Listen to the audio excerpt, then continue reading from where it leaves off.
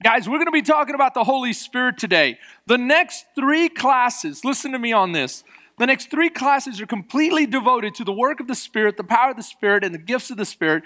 And we're going to just get in there and really hear what God's Word has to say on some of these issues. Do you realize that there has been so much division in the church when it comes to the subject of the Holy Spirit? Do you know that? There's been a lot of division in the church when it comes to the subject of the Holy Spirit. And I want to ask you a question.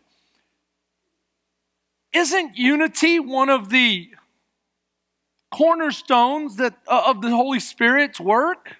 One of the most important attributes of the Holy Spirit's work is supposed to be what? Unity. And yet there's so much disunity. I don't think it has anything to do with the Holy Spirit, because we know that the Holy Spirit brings unity. I believe it's that the enemy comes in there, mixes things up for us, and we fail to understand what the Spirit of God is sharing with us through His Word. And so I believe that His Word will lead us if we just get in there and try to uncover what it is that we need to learn. So I want to share with you that today we're going to talk about just the introduction of the Holy Spirit. And, you know, the Holy Spirit, I wish I had time to spend, 6 weeks on this, but summer's coming, and so we have to get to summer and have it be in a time frame where you get the most out of it. So I'm not going to share with you all the verses that I could share with you, talking about the deity of the Holy Spirit, and that the Holy Spirit is in fact the Spirit of God and is God. And so in case you're wondering, we are Trinitarians, and we believe that God presents Himself in 3 persons, but He is one in essence, and that is He is 3 in 1, so to speak. And so you have God the Father, God the Son, and God the Holy Spirit. And when the Son said, "I will send the Spirit to you," He meant literally He would send the Spirit, and He did. He sent the Spirit, and the Spirit was manifested and fulfilled prophecy on the day of Pentecost. And we're going to talk more about that in just a little bit. But I just want you guys to get your questions ready. We'll have question and answer probably next week if I don't have enough time to do it this week. But can we just dive right into it? You guys ready? All right, here we go. As we dive right in, I want to share with you, and I'm going to ask you to bear with me, because I'm going to navigate between my notes that are a little bit more detailed than yours and the screen that Christian will be putting up here. But the first verse I want to share with you is found in John chapter 14, verse 15. I'll start on verse 15, and the Bible says, "If you love me, keep my commands." Who's speaking here? Jesus is speaking, isn't He? And He says, "If you love me, keep my commandments." And hold on real quick. I'm going to minimize some stuff here. All right, I'm ready to go. "If you love me, keep my commands, and I will ask the Father, and He will give you another advocate to help you and to be with you forever." So He says, if you love me, keep my commands. And this is what I'm going to do for you. I'm going to ask the Father to send for you a helper, someone that will advocate for you, somebody that will be with you. Who is He talking about here? Listen to this: the Spirit of truth. So another name for the Holy Spirit is the Spirit of truth. He guides believers into truth. You want to know His truth? Ask the Spirit of God. He will lead you into truth. Now listen to this. He goes on to say, the world cannot accept Him. So that gives you another clue. The Spirit of God is for who only? Come on, say it loud. For believers. It's for those who are followers of Christ. So He's saying very plainly, listen, if they do not believe in me, if they do not accept me, the Spirit is not for them. Now, incidentally, in another verse, which I didn't include today, and I've included almost 50 verses, but this verse, when John says, no one comes to God unless the Holy Spirit what? Draws them. So the Holy Spirit is drawing everyone. And there is a possibility for us to what? Deny the Holy Spirit. For us to say, no thank you, I don't want you. Now, some would say that's the ultimate sin when you deny him for the last time. When you finally say, no, no, no, no, no. I don't know when that point takes place, but some would say that's the unpardonable sin, the blasphemy of the Holy Spirit, when you say no. It makes sense, doesn't it? If you die without the Holy Spirit and the Holy Spirit's been drawing you and drawing you and drawing you and you've been saying no, no, no, no, no, eventually you will die without who? Christ. Without salvation. So listen to this. He says, the Spirit of truth, the world cannot accept him because it neither sees him or knows him. But you know him, for he lives with you and will be in you. I will not leave you as orphans. I will come to you. He follows this up in the very next chapter, in chapter 15, verse 26. At the end of the chapter, he says, when the advocate comes, here he is again. When the advocate comes, there's that word. What does it mean to be an advocate? He'll be a helper. He'll speak for you. He'll stick up for you. He's your helper. Okay? When the advocate comes, whom I will send to you from the Father, the Spirit of truth, who goes out from the Father, he will testify about who? Me. And you also must testify, for you have been with me from the beginning. Now, this is interesting because you have here an order of the way things are. You have God the Father who sends the Son, and the Son says what? Earlier in these verses, he says, everything you have seen me do and everything that I have done, I have taken from who? From the Father. I'm not out here doing my own will. I do the will of the Father. When I send the Spirit who will come from the Father, he will take from who? He'll take from me, Jesus Christ, and he'll make the truth of Jesus Christ known to us. So you have here a progression of the way things should be. Jesus Christ came, he embodied the Father's love, and he shared the love with us, and now he sends the Spirit to further guide us in this truth. Let's keep going. John 16, now one more chapter, verse 13 through 15. But when he, the Spirit of truth, comes, he will guide you into all truth, and he will not speak on his own. He will speak only what he hears, and he will tell you what is yet to come. All right? So he won't speak on his own. He will only speak what? What he hears. He will glorify me because it is what? From me. So let's read this again. He will glorify me because it is from me that he will receive what he will make known to you. See there? All that belongs to the Father is mine. That is why I said the Spirit will receive from me what he will make known to you. So this is very, very important. So here you have again, the Spirit is not doing just whatever he wants. There's an order, isn't there? Do you see the order of the way things are? And you go, oh man, you're going to bring order to this whole thing. Well, everything God does is by order and design. He's not a chaotic God. He's a God of order. He has a rhyme and a reason to everything he does. Now listen to this. These are Jesus' words again in the book of Acts.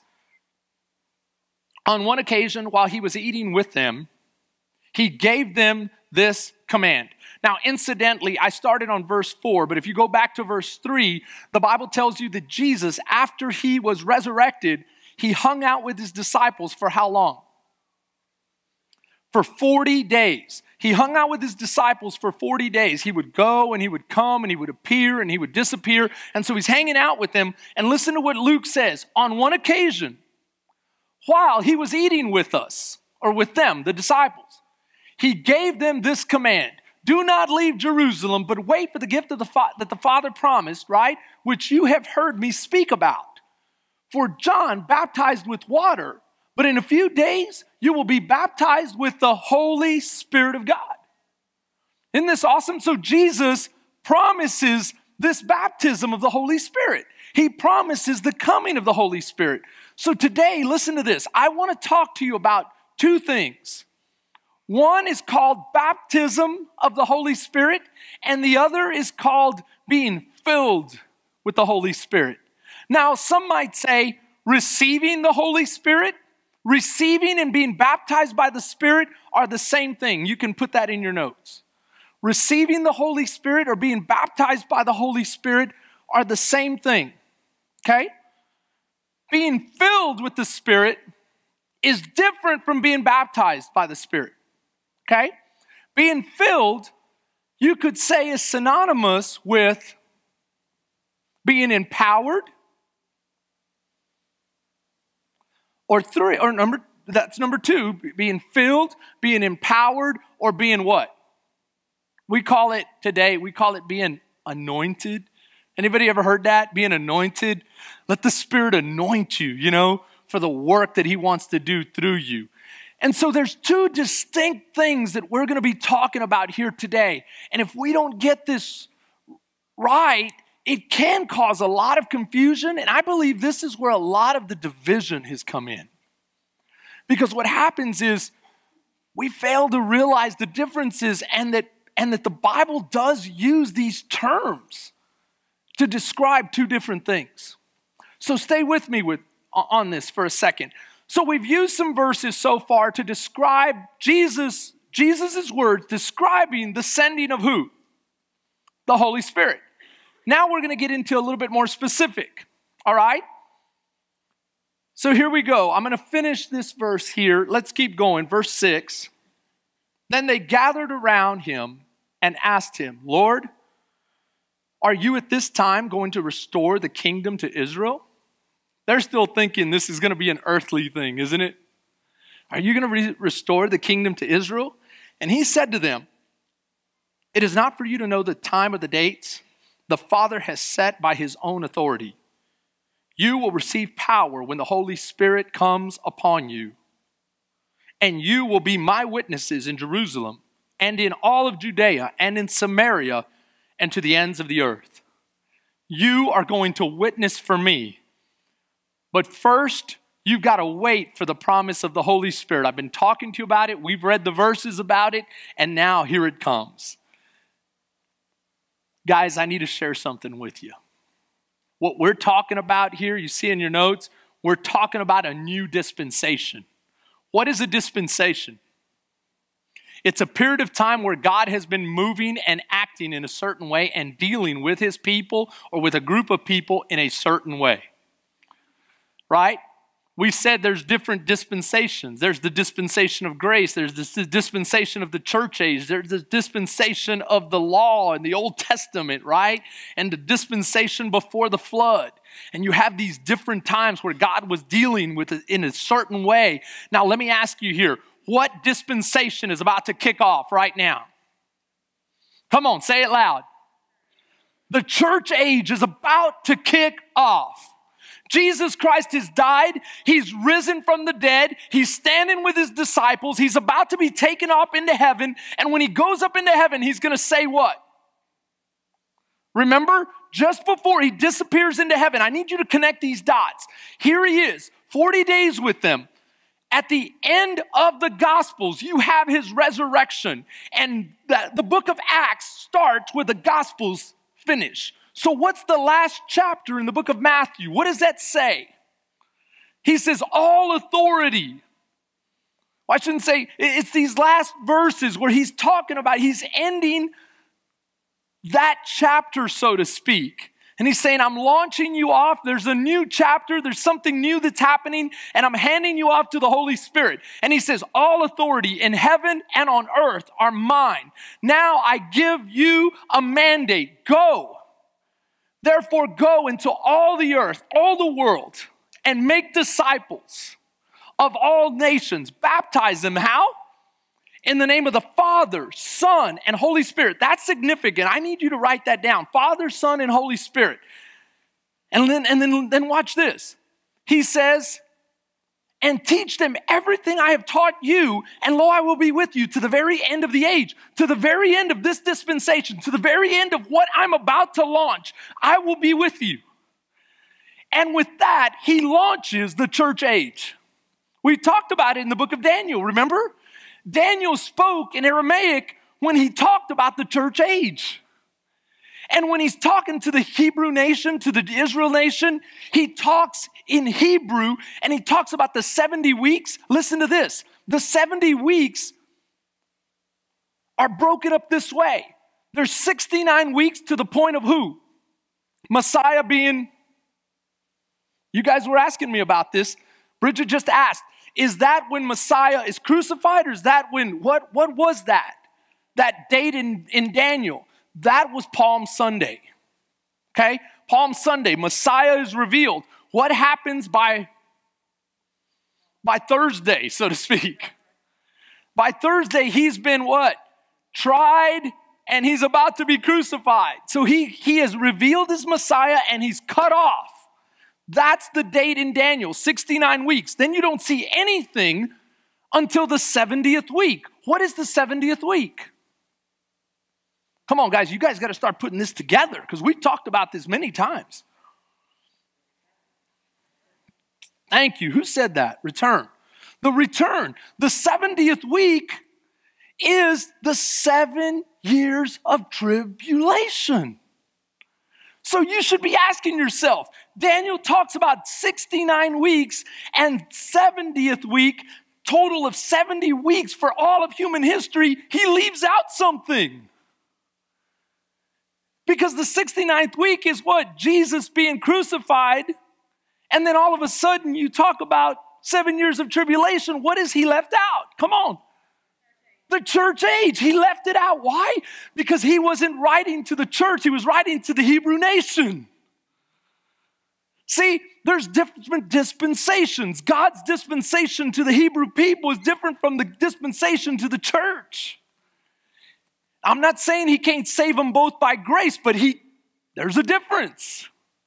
And right now you have the church age being launched by Jesus Christ as he's been resurrected, and he says, go and spread this good news. And the Bible tells us that he has caused Israel's what? Hard heart from receiving him until everyone in the Gentile world that's supposed to receive comes to the saving knowledge of Jesus Christ. And this is what he says through Paul. He says, when the time of the Gentiles is complete.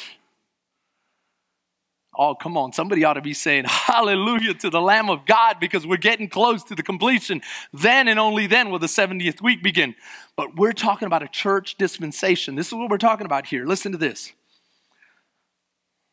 We're talking about Jesus introducing the concept of ecclesia. Ecclesia means the called out ones. Ecclesia means the bride of Christ, the vine, and we are the branches. The Bible talks about this in many different ways. The flock of Jesus, of which he is the good shepherd. Listen to this. The mystery of the kingdom of God. We're talking about the household of adopted sons and daughters, the spiritual temple that Christ is the foundation of. We're talking about the body of Christ. That's what we're talking about here. And it starts with the sending of the Holy Spirit. You might be saying, okay, what does that have to do with anything? It has to do with everything. Listen to me. Listen. In Galatians chapter 3, verse 26, the Bible says, so in Christ Jesus, you are all children of God through faith. For all of you who were baptized into Christ have clothed yourselves with who? With Christ. There is neither Jew nor Gentile, nor slave nor free, nor there is neither male nor female, for we are all one in Christ Jesus. See, at the foot of the cross, it doesn't matter who you are. We're all a part of the same church equally. And you know what makes us equal? You know what makes us one? The fact that we were all baptized by the Spirit of Christ. The fact that we were all brought into adoption by Christ and the Spirit that dwells within us. Let's keep reading on this for a second with me. See? In Romans chapter 8, verse 9, you have here, you, however, are not in the realm of the flesh, but you are in the realm of the Spirit, if indeed the Spirit of God lives within you or in you. And if anyone does not have the Spirit of Christ, they do not belong to Christ. They do not belong to Christ. See, what I need us to understand here is this. If we are a part of the church, then we have Christ living where? I need you to say it out loud. If you are a Christian and you are a part of the church, then Christ and His Holy Spirit lives where? Within you. Within you. This is what I need you to understand once and for all, because it clears up confusion. And if Christians would understand this, then they wouldn't debate about this silly thing like some Christians don't have the Holy Spirit. It's not possible to be a Christian and not have the Holy Spirit. Listen, I don't care if you're a charismatic. I don't care if you're Pentecostal. I don't care if you're a Catholic. If you have accepted Jesus Christ, you have the Holy Spirit. Period. Period. Period. You can't be a Christian without the Holy Spirit. You're something else. You might be a Buddhist. You might be a Hindu. You might be a Muslim. But you can't be a Christian without the Holy Spirit. Does that make sense? That straightens up one of the biggest debates right off the bat. Because some people say, yeah, but that denomination hasn't received the Holy Spirit. Are they right? Come on, someone with authority said, no, they're not right. Now, they could be talking about being filled. They could be talking about being empowered. But that doesn't mean they haven't received the Holy Spirit. Because to accept Christ means you accept the Spirit of God. That's what brings about the change. That's what brings you into the family. We'll read a little bit more about this. Listen, this is called the baptism of the Holy Spirit, and Jesus Himself referred to it as such. In Acts chapter 1, verse 5, which we already read, I'm going to read it again. Jesus said this, "For John baptized with water, but in a few days you will be baptized with the Holy Spirit." Does that make sense? You'll be baptized with the Holy Spirit. Some of you might be saying, "Pastor, am I hearing you right? There's two types of baptisms?" Actually, there's a lot of baptisms. But the one the New Testament talks about are two basic ones for Christians. You have the spiritual baptism of the Holy Spirit. That has nothing to do with water. It has everything to do with the Spirit coming into your life and completely taking over. Okay? That's number one. That's the baptism of the Holy Spirit. Then you have water baptism. Water baptism is to symbolize what happened the day you got saved. Does that make sense? Let me ask you this. How many of you have experienced a wedding ceremony of any kind, whether you were in the audience or you actually got married? Okay. Can I ask you a question? Did the bride and groom all of a sudden fall in love at the point of saying "I do"? Where did the love happen? I don't know, but it happened sometime earlier. If they're waiting, like, I'm hoping that somehow we fall in love, like, hit me, God, with some love. I wouldn't recommend that. I just wouldn't. You got to bring some love with you. And it's the same way with water baptism. You've already fallen in love with Jesus Christ, and the baptism of the Holy Spirit has already taken place. When you come here, now all you're doing is what? Doing a public declaration of what already took place. And not only that, it's a physical symbolism. Christ wants you to connect the dots. How many of us need to do things physically to connect the dots? I know I do. You can explain it all you want, but sometimes you got to just let me get my hands dirty. Come on, am I the only one? And Christ knows the way He created us. So He says, you know what? I'm going to show you a physical representation of what it's like to go into the grave. What it's like to come out a new man, because that's exactly what I did with you the day I saved you. We're going to talk more about this. Listen, read with me. Now, in Acts chapter 2, verse 1, the Bible says, when the day of Pentecost had fully come, they were all with one accord in one place.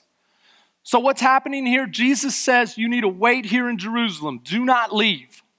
Now, how long was Jesus with his disciples? I'm going to throw out some clues. I need you to write these down. In Acts chapter 1, verse 3, the Bible says Jesus was with his disciples after the resurrection for how many days? 40 days. I need you to write down 40 days. Now, I need you to understand this. From the time he told them to wait to the beginning of chapter 2, verse 1, how many days elapsed? From the time he left, after the 40 days, to the time the Holy Spirit actually came, how many days elapsed? 10. 10 days. Good guess, Imelda. 10 days. You find it in those verses. I don't have time to read them all, but you find 10 days, okay? Now, what does the Bible say here? When the day of Pentecost had fully come. What does that mean? Doesn't that sound like an awkward way of saying when Pentecost happened? Anyone say, there's got to be more to this. Could it be that the Spirit is saying, when in the fullness of time, when it was perfect time and the hour had happened and everything was set. Notice what it doesn't say. It doesn't say when the guys prayed really hard.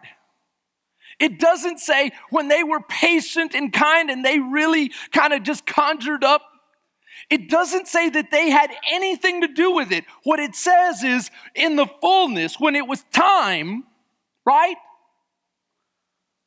When the Holy Spirit had ordained, now I will come, he came. This is important because the Holy Spirit and the baptism of the Holy Spirit, does it have anything to do with us? Come on now. Come on now. Salvation, can you take credit for that? Can you take credit for it? Can anyone take credit for salvation? Say, no, look, Jesus did a lot, but let me share with you what I did. Well, when you put it that way, well, how else do you want to put it? See, we got to think through things. We got to think through things because this verse is giving us a clue. When the Holy Spirit first comes and you're first baptized, you don't have to do a thing but receive. We've said that. When someone wants to give you a gift, can you earn it? Can you coerce them into doing it? It's not a gift anymore. A true gift can only be received. You open your hands. Well, if you receive the gift of life, you open your heart, you open your soul, you open yourself, and you say, Lord, baptism. That's what happened. 10 days. Now watch this. We're going to build some cool stuff here. It's better than Legos. We're building something here. It is better than Legos. Watch this. Tu-bit Shavat. Shavaten. I'm not a Hebrew scholar, but Tu-bit Shavaten literally means, listen to this, the feast of harvest. It also means Pentecost. So literally, Pentecost took place on Tu-bit Shavaten, the feast of harvest. You go, what does that have to do with anything? I thought, what does that have to do with anything for years until I started looking into it. Why would Pentecost take place? And why would it say, in the fullness, then the Holy Spirit came? And he came on this holiday, on this celebration. Well, it's important to realize that there are 3 major feasts that take place during this short period of time that have something to do with Jesus Christ and the sending of the Holy Spirit. 3 major feasts. I want you to follow with me. The first one,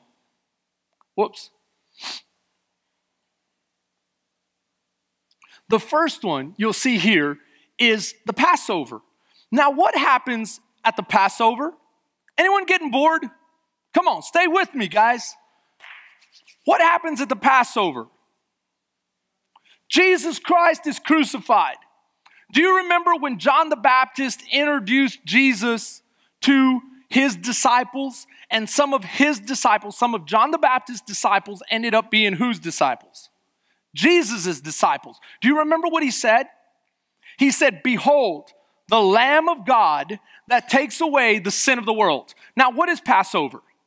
Passover was instituted, the very first Passover was where? It was in Egypt. It was in the book of Exodus as they were getting ready to exit slavery. Listen to this. Listen real good on this. God told them, look, I have been sending plague after plague after plague. You've seen Charlton Heston go before Ramsey and say, let my people go. And he just refuses and refuses and refuses. Plague after plague after plague. And then God sends the ultimate, the angel of death. But this is what he tells his people. He says, I need you to take a lamb, a blameless, spotless lamb. I need you to sacrifice him in such a way, do not break a bone on his body. And I need you to drain him of his blood. And with that blood, you're going to mark the doorway of your household. And as you mark the threshold of your household, the angel of death will see the blood and he will pass you by. But anyone who doesn't have that blood, does it sound familiar? Somebody's going, wait a minute, that kind of sounds like the story of Jesus. God was saying, someday I will send my spotless lamb. He will die for you and for me, and his blood will be shed, and not a bone on his body will be broken. Do you understand that in crucifixion, the men that were crucifying were required to break the bone, the legs of the guys being crucified, but they chose not to with Jesus. You think God had something to do with it? Instead, they stabbed his heart. And as they pierced him through the ribs, blood and water flowed, mingled down. And that's the blood. Oh, come on. Do you see why John said, behold, the Lamb of God that takes away the sin of the world? Do you see why we as Christians say there is power in the blood? And when you claim the blood of Jesus over your family, over the strongholds in your life, they shall be broken. But you've got to believe and understand the power of the blood of Jesus. And this is what happens on Passover. The Lamb of God, Jesus Christ, is put to death, which leads us to the next feast, the Feast of First Fruits. The Feast of First Fruits, listen to this, is observed on the next day after the Sabbath, after Passover. So when was Passover?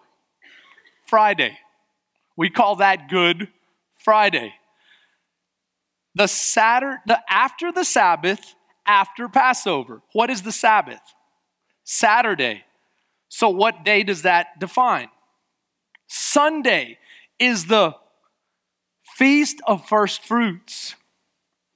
Did you know that the Feast of First Fruits, listen to this, the reason God declared that you should give him honor and bring an offering of first fruits is this. As you planted your wheat, your barley, as you planted this, a little bit would start to come out.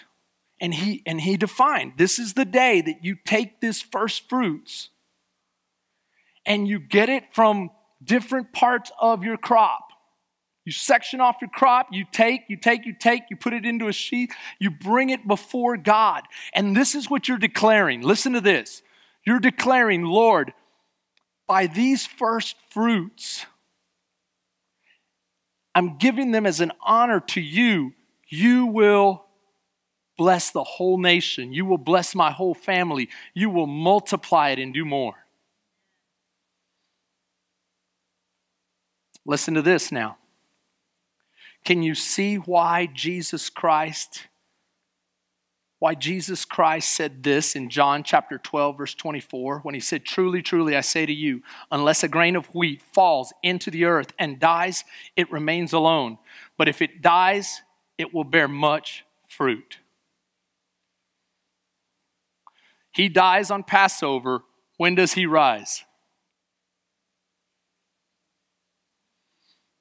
Do you see what he's talking about? He's saying, I'm going to be the first fruits. I'm declaring that what you have seen in me, I'm the first one to come out of the grave. You will all come out of the grave with me. Can you see why Paul says, I am confident of this, that someday I will experience Christ and the power of his resurrection. Why? Because he was first fruits. He showed me. See, a farmer would also look at those first fruits and he could tell this is good. It's going to be a great harvest. Lord, we're declaring it's going to be a great harvest. Jesus is saying, when you saw me come up on First Fruit Sunday, you know it's going to be a great, oh, come on. You know that God has the good stuff. He's got what it takes to raise you up too. And that's what Paul says. That's what all the New Testament says. If Christ could do it, and if God did it for him, the same power that moved and brought him from the grave will bring me forth from the grave. Do you see why first fruits is so important? Now listen to this. It's for this reason that Jesus said,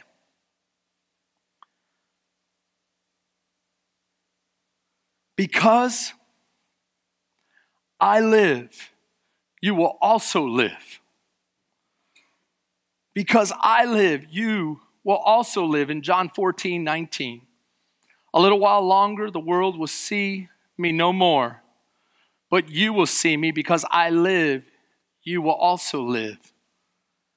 Now, the last holiday of the feasts is the Feast of Harvest.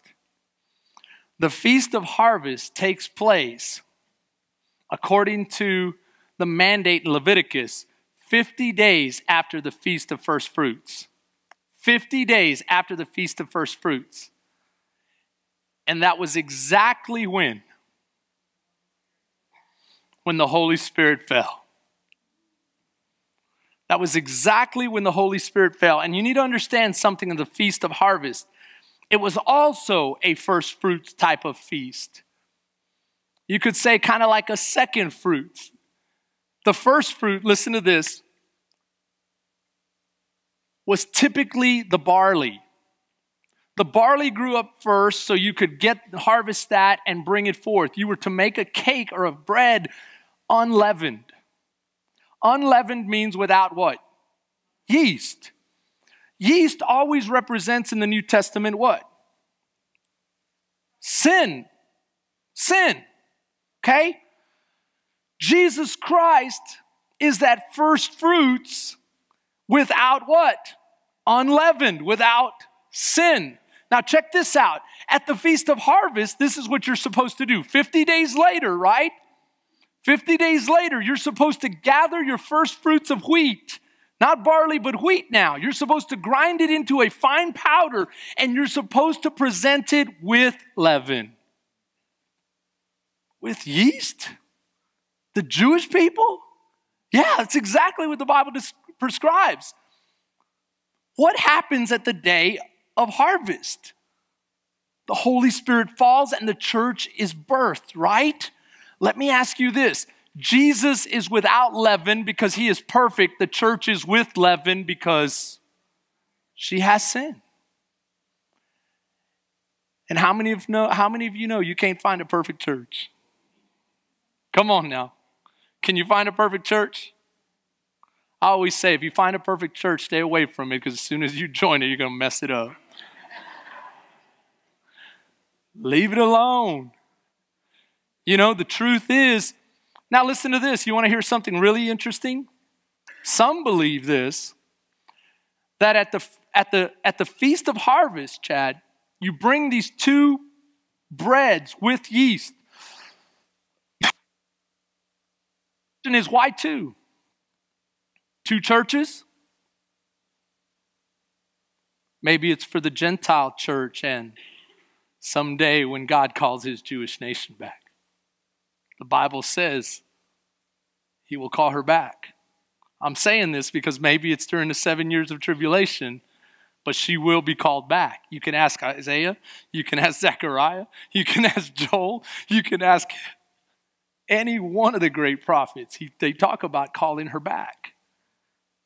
So what are we saying here, guys? We're saying very, very clearly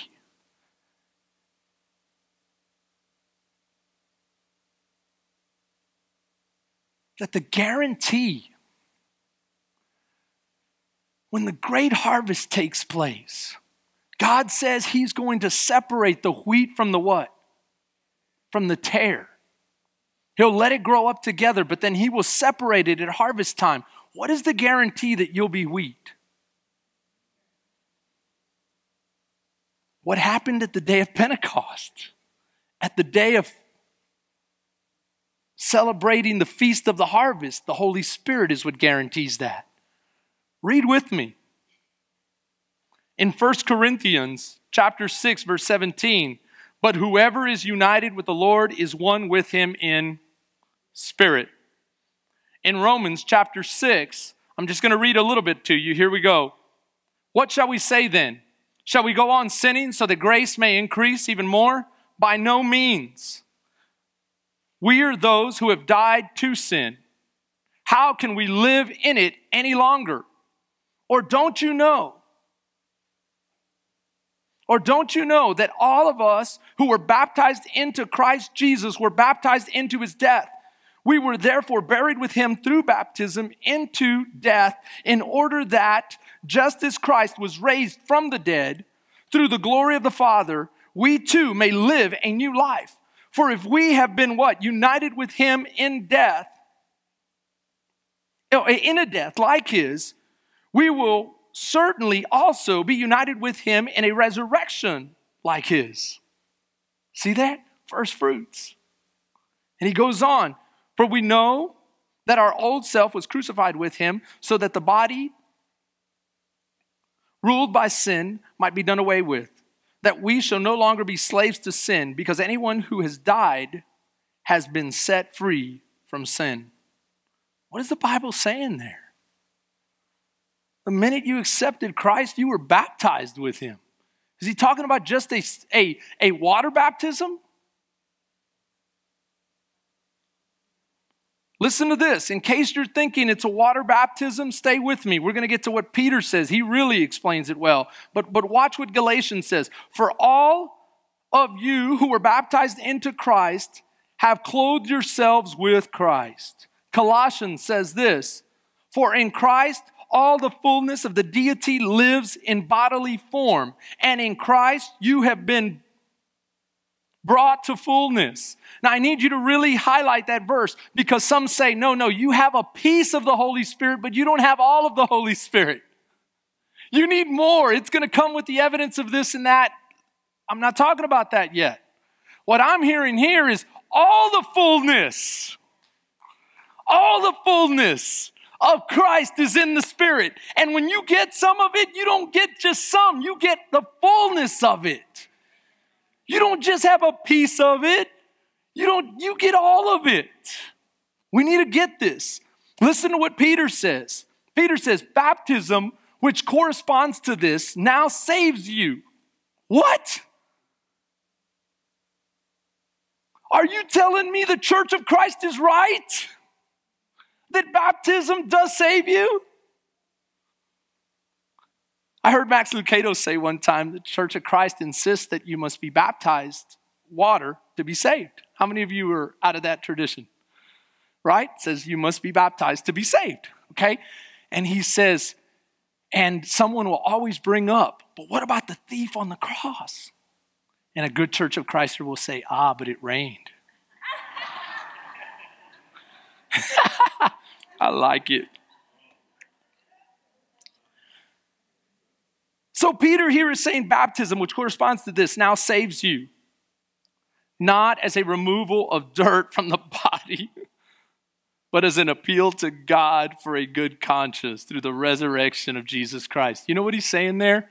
He's saying, I'm not talking about the water washing your body clean. I'm talking about what happens spiritually, is what Peter's saying there. The baptism I'm talking about is the one Jesus said, you will be baptized with the Holy Spirit when he comes upon you in power. Now you might say, but Pastor, what about in those first few instances in Acts when they were already saved and then they got baptized. Guys, we've been talking about this new dispensation. Of course they already knew of Jesus because Jesus had already been on the earth with them, sharing with them the way, right? So they're the only ones that ushered in the new dispensation that actually got saved in a sense through the knowledge and then received the Holy Spirit when he came those 10 days later or those so many days later. And if you want to be technical, there's only two instances. It's with Jesus Christ. It's with the apostles of Jesus Christ on the day of Pentecost. And then in chapter 8, with Samaria. You say, but what about Cornelius? No, they shared the gospel with them, and in the time that they shared the gospel, the Holy Spirit fell. What about the apostles of John? The apostles of John didn't understand salvation. Paul shared salvation with them, and they received the Holy Spirit. And so you have it being outlined. The new dispensation is here. The church age has arrived. The church age is made up of Christians who what? Accept the Lord Jesus Christ and immediately are baptized by the power of the Holy Spirit. Now, we're almost done, but I want you to stay with me a little bit longer on some verses here. Listen to what the Bible says in Ephesians. In him you also trusted after you heard the word of truth, the gospel of your salvation. In him also, having believed, you were sealed with the Holy Spirit of promise. What does the Bible say there, Brother David? It says, in him you trusted. When you heard the truth, the gospel of salvation is what I'm talking about. It's like Paul is saying there. Having believed it, you were sealed. With what? You know, he goes on to say in other books, he says that seal is your guarantee. It's like you're going to stand before God Almighty someday, and he's going to look upon you, and he's going to look for that seal, Keith. And he's going to say, are you mine or are you not? Do you have the Spirit of God or do you not? That happens the day you what? Believe. So, let's keep going. In Ephesians chapter 5, verse 18, he says this, do not get drunk on wine, which leads to debauchery. Instead, be filled with the Spirit of God. Be filled with the Spirit. Listen to what he says to the Thessalonican church. Do not quench the Spirit. Listen to what he says to the Ephesian church again. And do not grieve the Holy Spirit of God, with whom you were sealed for the day of redemption. All right? So Russell, you have the Holy Spirit the day you believed. But Paul is telling you here, you can quench him, you can grieve him, and you can refuse to be filled by him. Is that true? Must be true. Paul said it. He speaks for Christ. So you see what's happening here? The question is not, have you received the Holy Spirit? That's not a question. If you're saved, you've received the Holy Spirit, period. You've been baptized. You have received it. Let's put that question away. We spent the last hour proving that. Now let's talk about, okay, I have the Holy Spirit, but is it possible for me to live like I don't? Any of you ever done it? Raise your hand if you've ever lived like you don't.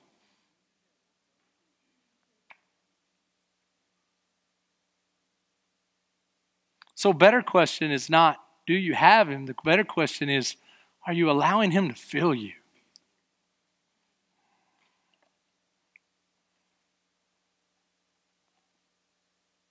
This is you.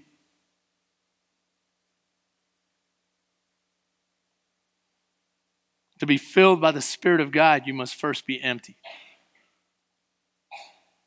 But too many times we say, no, Lord, I don't want it empty. I like being me. I want what I want. Come on. Can you see why when John had someone come up to him and say, hey, the disciples of Jesus Christ are baptizing more than you are now. What did John say? He said, that's exactly what needs to happen. I must, that he may increase. See, I have to learn how to become nothing, that he may become everything. Isn't that what Christianity is all about?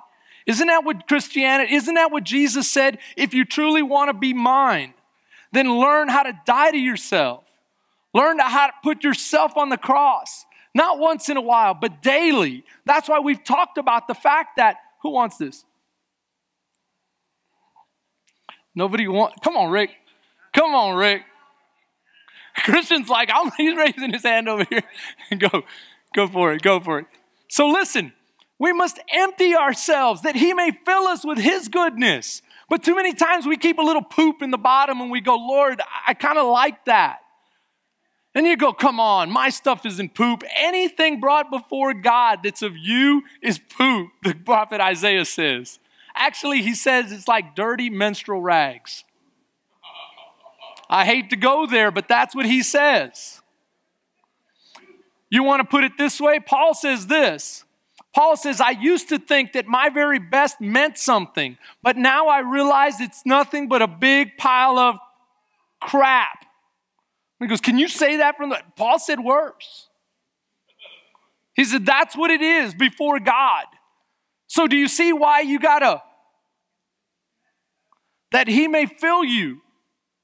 And that's what Paul is talking about over here. Quit getting drunk.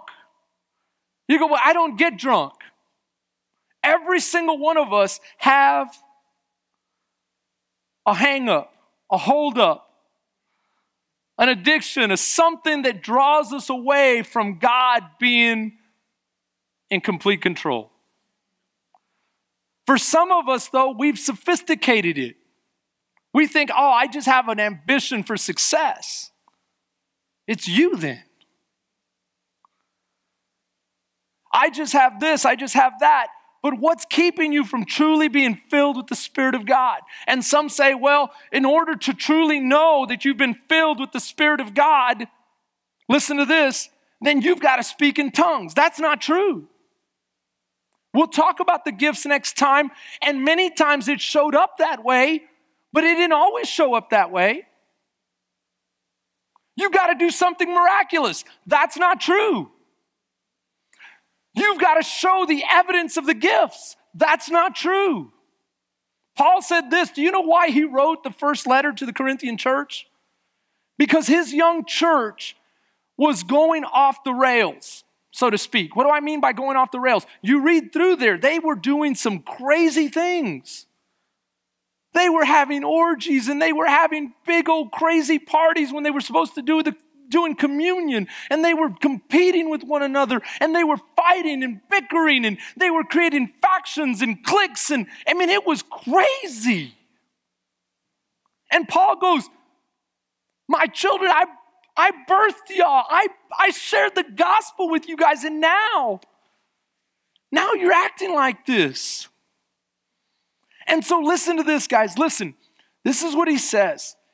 In the very first chapter, verses 7 and 8, he says, I thank God for you because you come behind in no gift.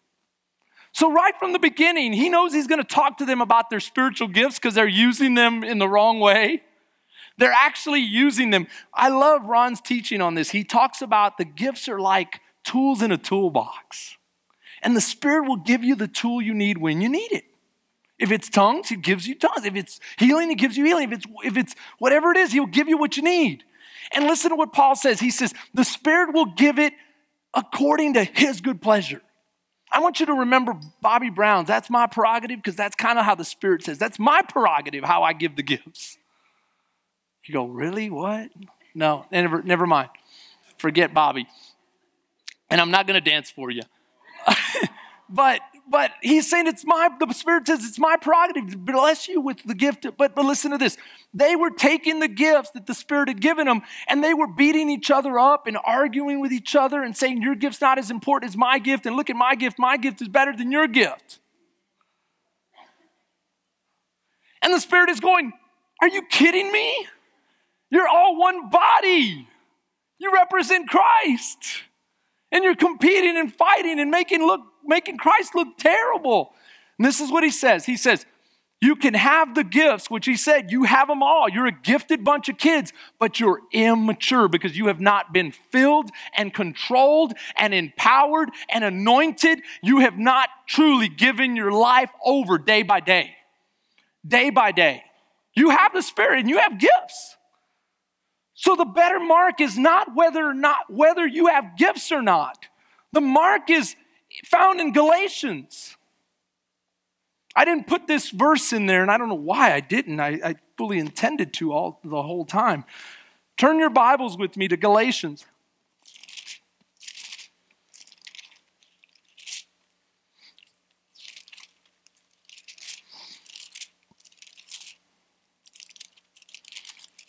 And I'm going to go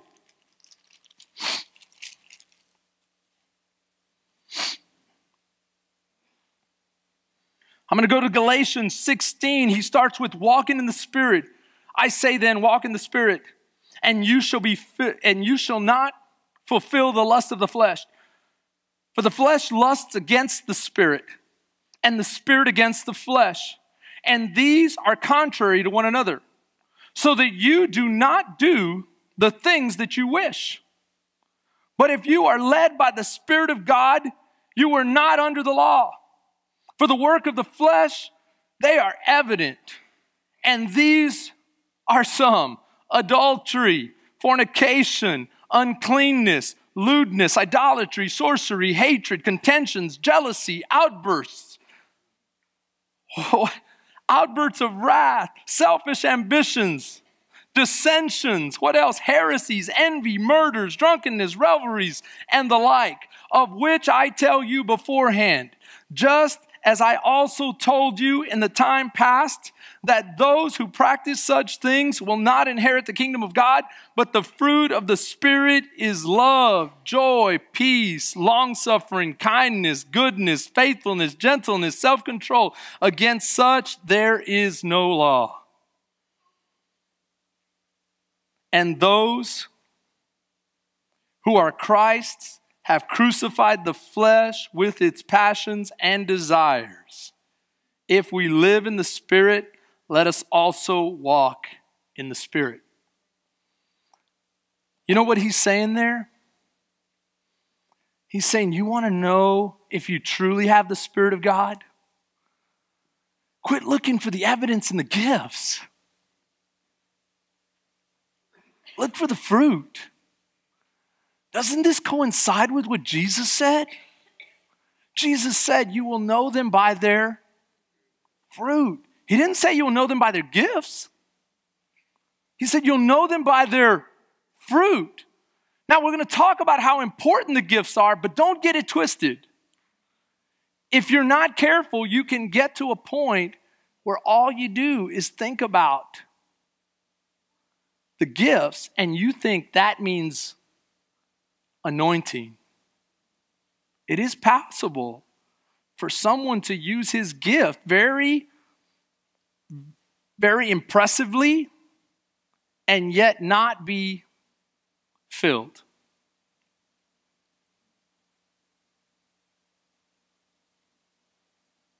How many of us have heard stories of pastors who have used their God-given gift to prophesy in such an amazing way, and yet they fall having done some things and having been doing some things that were really questionable?